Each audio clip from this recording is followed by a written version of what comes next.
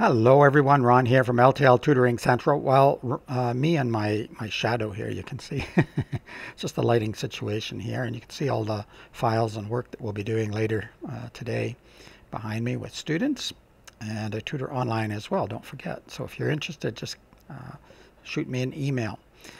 If you're watching this on YouTube, of course, you can comment below or ask questions. Don't forget to do that.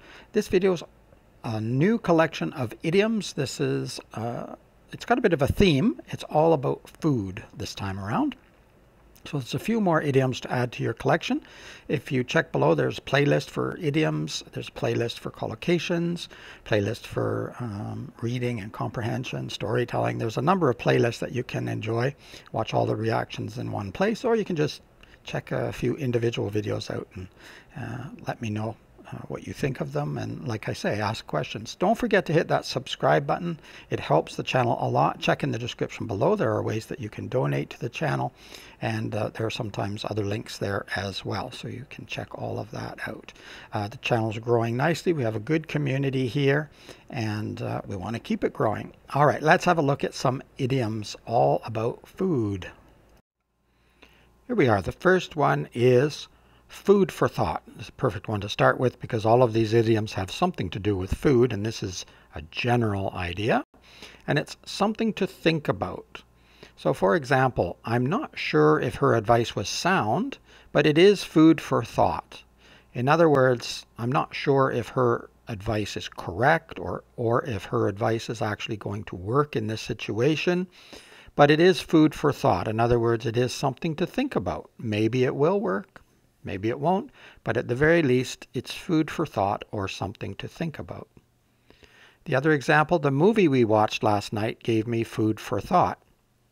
So sometimes when you see a movie, whether you like it or you don't like it, it does give you food for thought. In other words, it gives you something to think about. Maybe it addressed some current events, or maybe it looked at something in science, or maybe it just looked at relationships between people. Movies can cover a lot of material, and it can give you some food for thought or something to think about.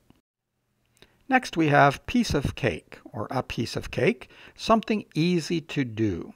So it doesn't literally mean having a piece of cake.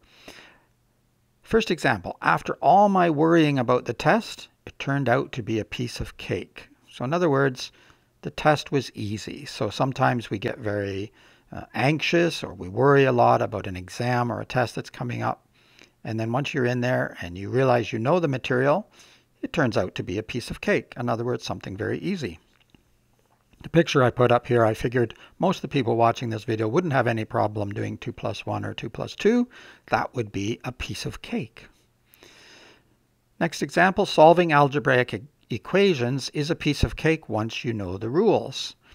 And again, it just means that it's easy to do.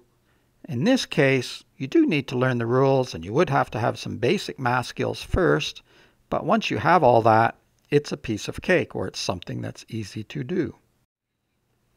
Hard nut to crack.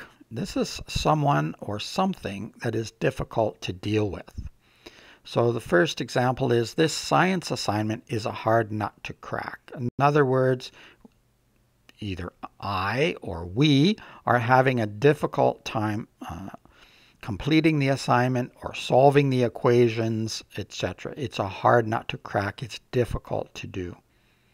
He was a tough nut to crack, but I finally got him to sign the contract. So in this case, we're talking about a person, and maybe he wasn't very willing, or he wasn't sure of the business model or whatever, or maybe his personality is just one of those people who isn't all that easy to convince or isn't all that easy to deal with, but I finally got him to sign the contract, even though he was a tough nut to crack, or he was a difficult person to deal with.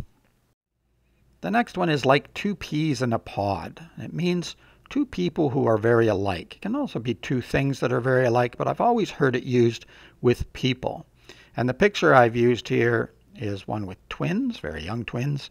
Very cute picture as well. And I think it clearly represents where this expression comes from. If you've ever opened up a pea pod, you can see the little peas inside. They're very close together, packed together, and they look very, very much alike.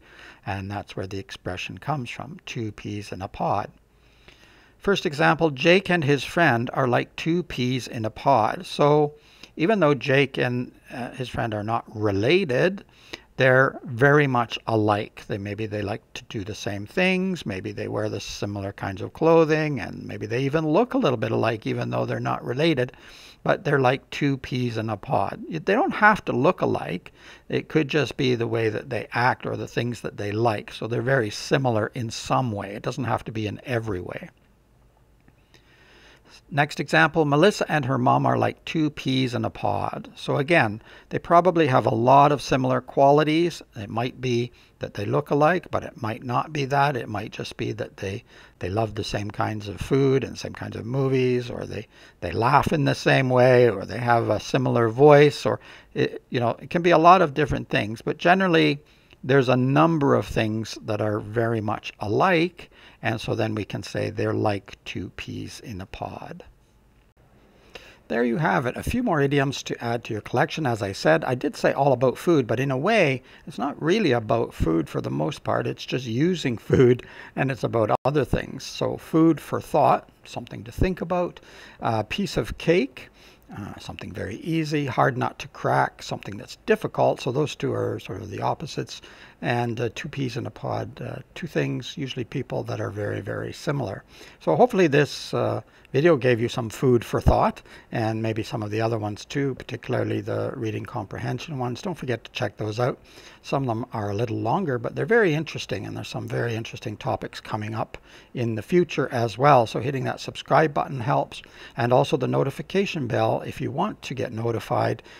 That'll make sure that you are when there's a new video coming along. Of course, you can ask questions, make comments down below, or you can contact me by email and talk about some of the videos, but also if you want to check out some of my online courses on Udemy or my personalized online courses, it's a great way to get in touch, and I offer a free information meeting, so we can just have a chat, and there's no obligation. In the meantime, it is Ron from L.T.L. Tutoring Central. Keep learning, keep having fun. I almost forgot, there is merchandise link down below as well. It's a new thing, that's why I'm forgetting it. So just before I say goodbye, check out the merchandise, have a look, and see what you think. The one for L.T.L. Tutoring, because it's for both my channels, L.T.L. Tutoring and RJJ's Reactions, the one for L.T.L. Tutoring has pictures of books, and 3 of those books are my books, actually. The other ones you can't read the titles or anything. I turn them just to avoid copyright issues. All right. Keep learning, keep having fun. Bye-bye for now.